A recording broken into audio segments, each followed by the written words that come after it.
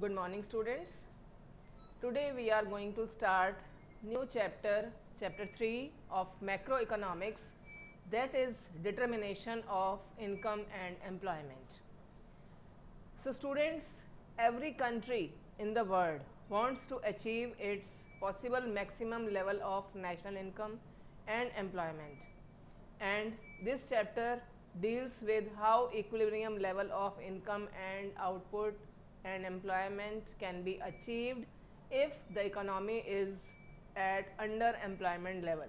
कि अगर किसी कंट्री में अंडर एम्प्लॉयमेंट लेवल है तो how to achieve that. So there are two approaches to macroeconomics. This I have told you in some other chapter also. There are two different approaches. One is classical economist and other is Keynesian theory.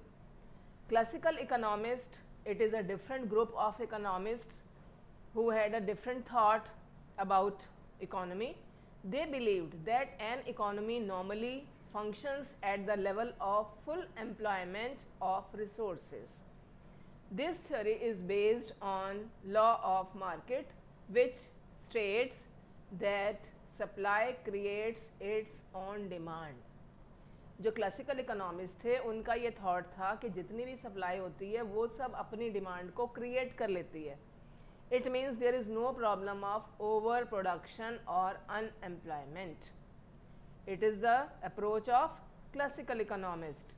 But there was a worldwide depression during the period 1929 to 33, which exploded this myth of classical economists that market regulates itself, that market has an automatic working of market mechanism which ensure equilibrium level of income at full employment. So this myth was exploded. Now there came a new theory given by the Keynes. Keynes agreed that an economy may achieve equilibrium level of income when aggregate demand is equal to aggregate supply. AD is equal to AS. But it need not be always in full employment, as equilibrium can happen at less than full employment level also. Classical economist ये कहते थे कि full employment की situation होती है और उस पर कोई भी इकोनॉमी इक्विलिब्रियम में रहती है, ऑटोमेटिक रेगुलेशन है उसका. लेकिन केन्स ये कहते हैं कि इकोनॉमी के इक्विलिब्रियम के लिए फुल एम्प्लॉयमेंट का होना ज़रूरी नहीं है. It can be at equilibrium at less than employment level also. So under employment is a normal situation in the real world. तो अंडर एम्प्लॉयमेंट होना कोई एबनॉर्मल सिचुएशन नहीं है. फुल एम्प्लॉयमेंट एक इमेजिनेशन है. थोड़ा बहुत अंडर एम्प्लॉयमेंट हर country में रहता है and that is a normal thing. Therefore the government should intervene and bring about equilibrium between AD and as. तो गवर्नमेंट को साथ साथ एडी और एएस में बैलेंस रखना चाहिए through physical and monetary measures. तो ये गवर्नमेंट के पास टूल्स होते हैं, फिजिकल पॉलिसीज़ होती हैं, मॉनेटरी पॉलिसीज़ होती हैं, जिनके द्वारा वो इस इक्विलिब्रियम को इस्टेब्लिश करने के लिए हमेशा एफर्ट्स करती है. AD should be equal to as. Keynes was of view that under short run aggregate demand is the driving force in the economy. Therefore, he believed that demand creates its own supply. When aggregate demand increases, output rises and with it employment and income also rises. तो Keynes का ये विचार था कि सबसे important factor है aggregate demand. अगर aggregate demand rise होती है तो पूरी इकोनॉमी अपने आप ग्रो करती है. कि जब डिमांड इंक्रीज़ होगी एम्प्लॉयमेंट इंक्रीज़ होगा, एम्प्लॉयमेंट बढ़ेगा, इनकम बढ़ेगी और इनकम के साथ फिर आगे इन्वेस्टमेंट बढ़ेगा. And that automatically leads to progress and growth of the economy. So although USA and other western countries, they were highly industrialized and well developed basic industries. They were having electric power, means of transport, but still when there was worldwide depression, the classical economist could not be able to explain that why it happened. So Keynes wrote a famous book after that, The book was General Theory of Employment, Interest and Money, that was published in 1936, and it brought about a revolution in the economic world, and it is known as Keynesian revolution. Keynes criticized the classical theory of full employment and developed a new theory, that is macroeconomic theory, and in which he analyzed which factors cause national income at a level lower than the full employment level, कि कौन से factors के द्वारा under employment पर भी equilibrium establish किया जा सकता है.